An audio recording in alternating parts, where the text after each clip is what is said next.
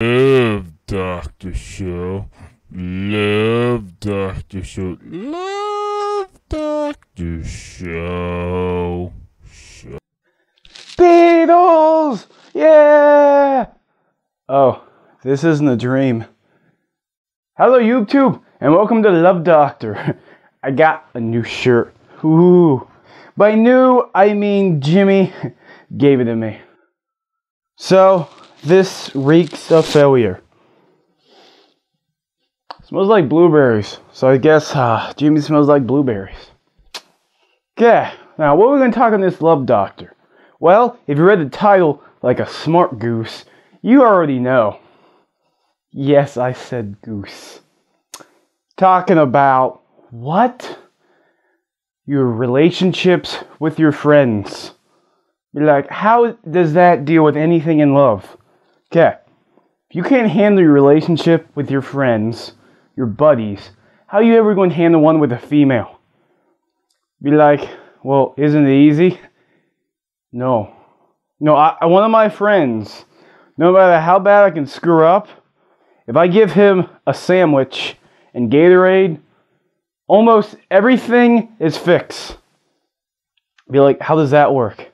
Exactly. You'd be like, so you make him the sandwiches? Yes. Now shut up. Pay close attention, because this one is very important.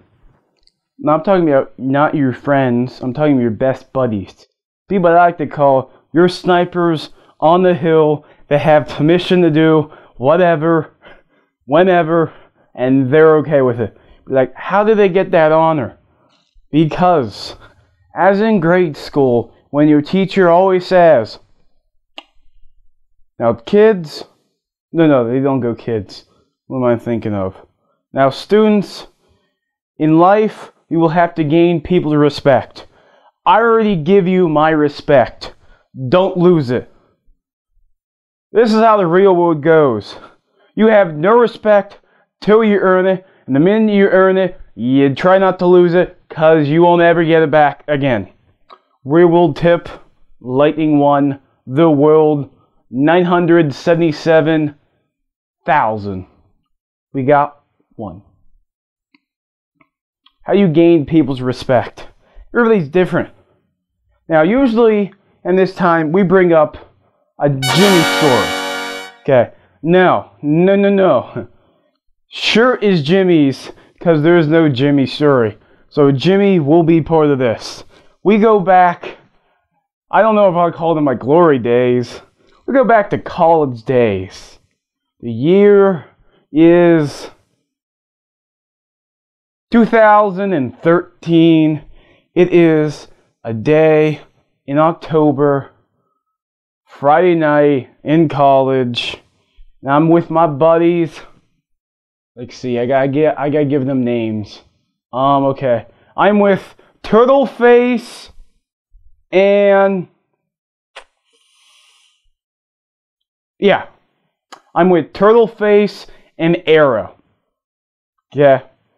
We went to the movie, it's fun. Arrow decides to draw on Turtleface's van that is very dusty. And like most guys in college, we like to bust each other chaps. So he draws a male organ on the back of the window. I can just remember their faces now.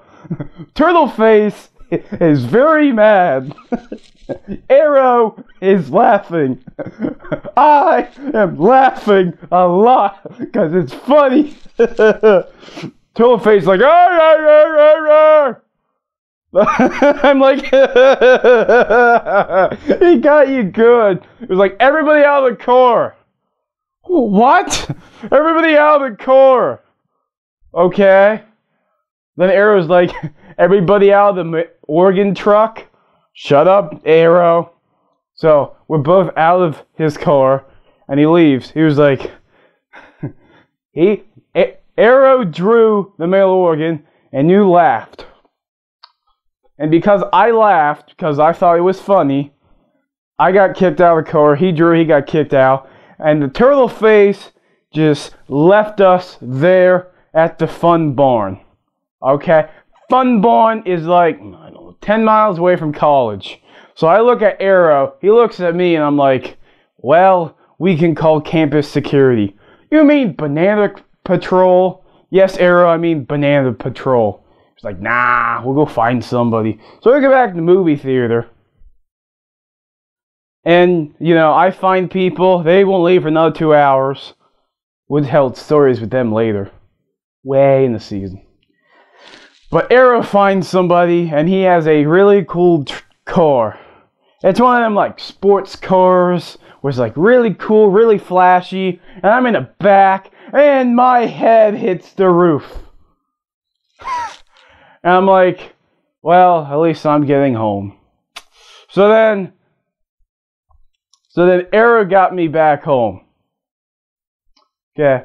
Later on, he was like, why did you not leave with Turtle Face?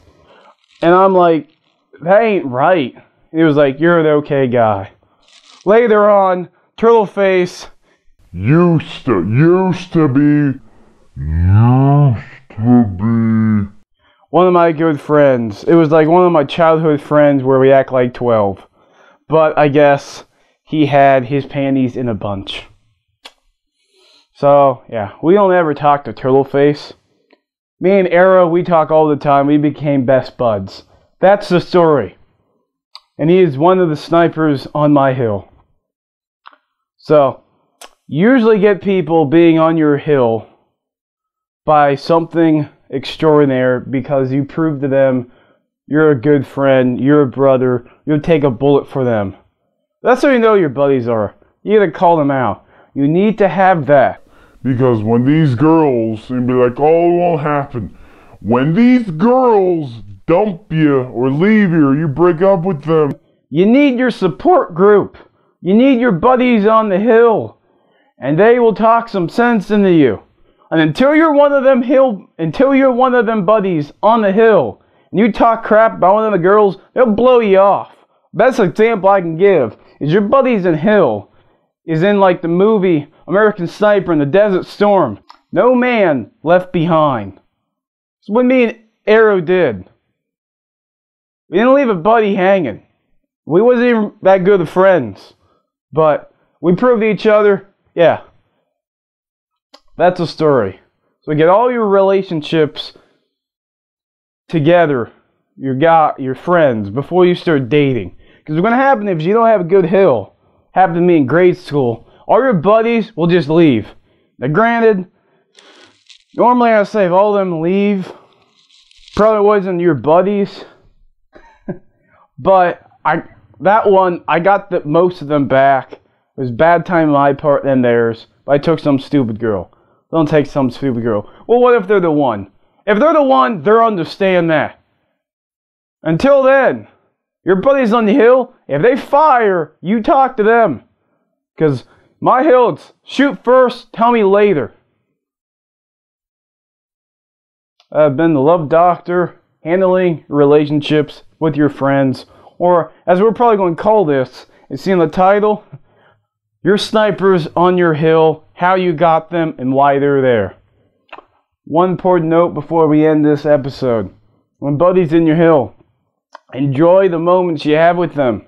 Because you never know when they'll go away. Last year, I lost one of my good buddies in my squad. You know, there's not a day I don't think about him. But, like most of them people that die young, they die way too soon. But the impact they leave will never be forgotten, and they'll build the squad up. Now everybody in the squad is into computers because that's the last conversation I ever had with him. That's also why my computer is called Cyber Isaiah. I know nothing about computers, and he was supposed to help me. But now the squad's back together. We got Lightning, Deadeye Dick, and Grassman Jones. Guys, we will game again. Very soon. For another 2 weeks. And then we'll stay up until 5 a.m. playing games and drinking energy drinks. And audience, hang in there if you need love. It will find you. Till then, hang out with your snipers.